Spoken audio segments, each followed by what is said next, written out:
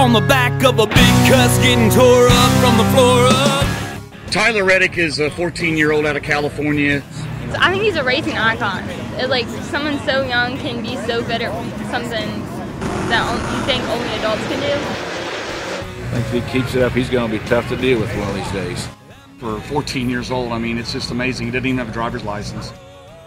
You know I'm gonna stomp kick. Scott Bloomquist is probably the best ever to ever turn a wheel in this sport. Well, he's the intimidator. Either love him or hate him, there's not in between. He's the most polarizing figure in dirt late model racing.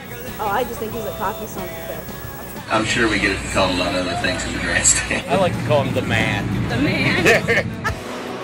Earl Pearson Jr. is a 4-time Lucas Oil Late Model Dirt Series national champion. He's a true gentleman on and off the track.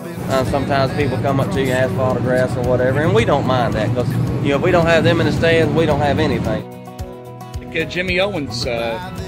Jimmy has been great for the Lucas Oil Series. I mean, he's been second in the points 2 years in a row. I got burnt out on dirt racing. I've been going 30 years. I got burnt out on it. Jimmy comes along, give me a new life.